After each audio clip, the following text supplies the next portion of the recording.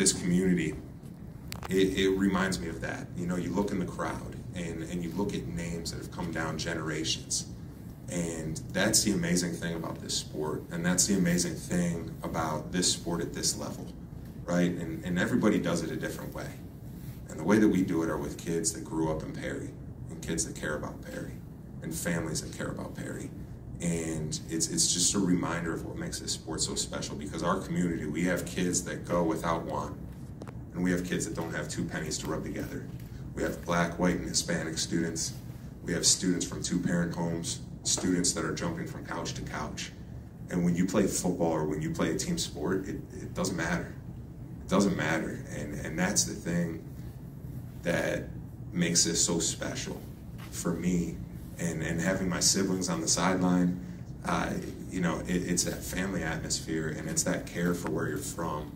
And, you know, people, hey, what's the difference between D1 and D5 or whatever it is? That's the difference, is that it's a community, and it matters to everyone there. You guys saw it out there with Liberty Center, and you saw those tears from those kids, and those tears weren't from losing. Those tears were from giving absolutely everything that they had for their families and for their community. And that's what I'm so proud of with our guys right now. So that was my 8-minute soliloquy. Sorry. Coach, Keno Sewell Thomas, E-Town Radio. This was a #1, #2 matchup. How is it a blessing for your team to be #1 wire to wire and come out champions against the #2 Tigers? You guys want to answer that? You know, it feels great for every single one of us. You know, we're all so blessed. At the beginning of the season, we all knew we were, you know, going to be something special. And, you know, I really think throughout the season we showed that we are a group of guys that could really play together and, you know, have fun.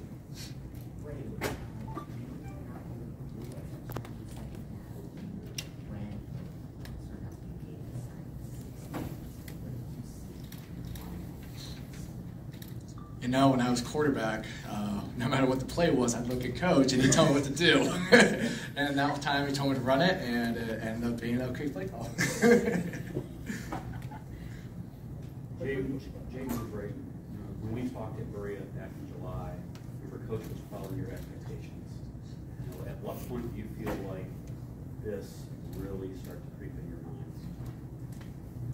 After we beat Kirtland, I talked with the Kirtland coach after we won, and it actually came true. He told me that he wanted 2 CVC teams to win the state chip this year, and it just happened, so it's perfect. He's lying. He has no confidence in our team whatsoever. But, you know, we all stayed confident throughout the whole entire season. We all knew we were about to be, you know, pretty good. And just playing together, every single one of us, you know, busting our butts, you know, we came out successful like we wanted to. So in 7 seniors, at what point do you feel like the younger guys have really stepped things up though too as well? At the beginning of the season, they all. I say last year. Oh yeah, last year we would have meetings and stuff. You know, dudes getting yelled at for not, even though they're younger, they're still expected to play some upperclassman role, especially because there was only 7 of us. But I just feel like, I don't know, they all stepped up like they were told to, and yeah. Jack, you want to chime in there? You can say something. I think that the younger guys really stepped up, especially on scout team and during practice and everything. It's them, even though they might have been getting beat up completely. Like, we have a junior or sophomore, Christopher Bezic. He doesn't even go in on offense like with us and like Ryan's running back, and he's just getting obliterated as a scout offensive running back. But he's running hard every play. He gets knocked down completely. Like Jaden will lay him out, and then he gets back up and runs runs the ball again, like for another 5 yards, making us do up downs. The last offensive drive you guys had, but the last offensive drive you guys started 1-yard line. What's going through your guys' minds as you get out there on the first play, and you get the catch, and then all done? You know, I should have caught the punt, but I let it go because I don't want to muff it. But looking back, I probably should have took the punt, but I didn't. But it's okay because I caught a couple runs. I don't know how far to go, to like the 30-yard line or something. So ended up okay. We should have got the touchdown, but I don't even know what flag would happen. But it's okay because we ended up winning, so it's all cool. Coach, for you. Yeah. You guys were able to move the ball in the first half, and I felt like in the second half, the game really flipped when you did go to see that Wildcat stuff with Brady back there. Kind of, what did you see to make you go to that? And then obviously just sticking with that, you're able to get Brandon's played quarterback his whole life. He protested in the summer and he wouldn't come to our sweet meetings for a little bit. But he's always played that spot. And last year we were in a tight ball game against Garaway. And when you have a front that's having the success that they had, right? Hey, I've got to go from point A to point B to get it to point C. Let's cut a point out, right? And those were some of the things that we did. And it's something that we haven't really been in much this season, but we've practiced. So it worked out well, and you get some of your best guys out on the field with the opportunity to touch the ball every time. And I think the best piece about that is the selflessness of both Braden and Walter to be able to do that seamlessly. Braden, did you feel like you got enough of a taste of that to keep from getting rusty as well? Yeah, we always do like a couple plays of practice every day, and I mean we do it sometimes throughout the season, but never full possession. Just sometimes in the red zone here and there, just never full possession. But we did it today and ended okay. Coach, on your final fourth down with the timeout call, what was the message on the sideline before you sent them back out there for that 4th and 15? Scott Nidswicki talks. I get out of his way. That's our defensive coordinator.